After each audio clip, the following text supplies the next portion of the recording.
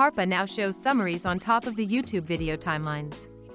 Open any video and pick the summary type you want. Wait for the generation to start, then hover your cursor over the timeline. You'll see a brief summary of that video segment. Summaries are now anonymously saved in the database. This means if a summary exists in your language, hovering the timeline or clicking the summary button gives you the result, saving your tokens. However, if you decide to create a different type of summary, it will be displayed. Unfortunately, regardless of your prompting skills, ChatGPT periodically triggers on certain words in video transcripts and refuses to analyze. Therefore, we recommend using the fine-tuned CLOUD GPT connection for reliable and fast YouTube summary generation, regardless of the video topic.